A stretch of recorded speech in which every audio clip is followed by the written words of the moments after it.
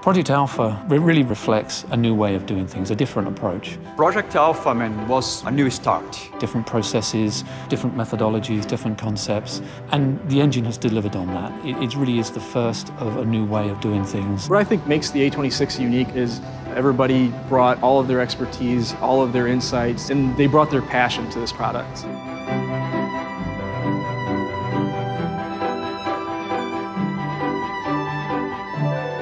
So Project Alpha, from the beginning, was all about the customer and very customer-focused, and that drove the requirements. We're able to take a clean slate approach, and then we're able to build in a very efficient manner. We knew that the number one thing we had to do was deliver the greatest uptime possible.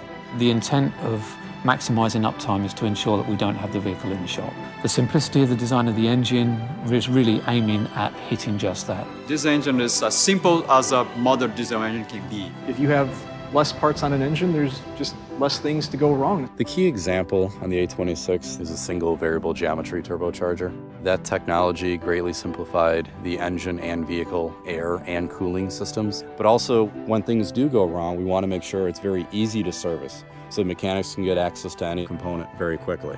The high-pressure fuel system is new.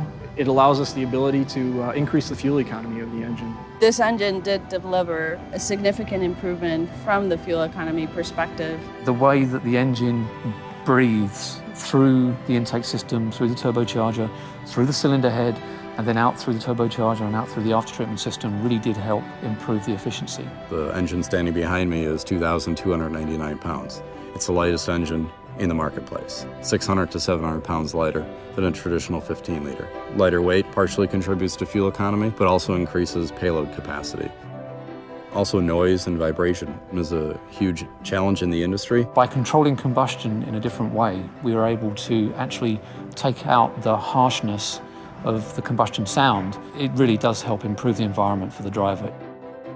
The team was quite free to bring their ideas. Having more freedom allowed us to look at the engine from a new viewpoint. It is exciting to have more empowerment. We really gave the team an opportunity to express some of the latest thinking. We deployed a technique called Gaussian statistical models, and this allowed us to fully characterize the engine under all input conditions in a manner that gave us confidence that we had a true representation of the engine, not a discrete model, but a continuous model. That was from one very clever mathematician that we have in our team. The collaborative one-team approach, I think, was critical for this product. It utilized everybody's skills to the fullest and really gave us the opportunity to use everybody's expertise. I think the collaboration with the controls team and the calibration team has helped us to design and develop a product that gave the customer the attributes that they want.